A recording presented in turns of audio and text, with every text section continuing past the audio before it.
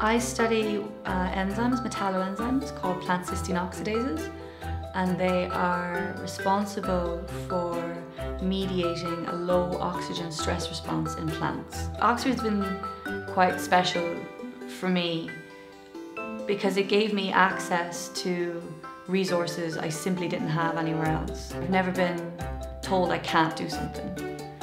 We have a huge breadth of expertise at the university, and I don't know, there's a real camaraderie and a sense of love of science here that's kind of hard to not want to be a part of. It's quite infectious, and it's a wonderful place to be a scientist. It's a wonderful place to be curious. So yeah, it's been a truly extraordinary experience for me, and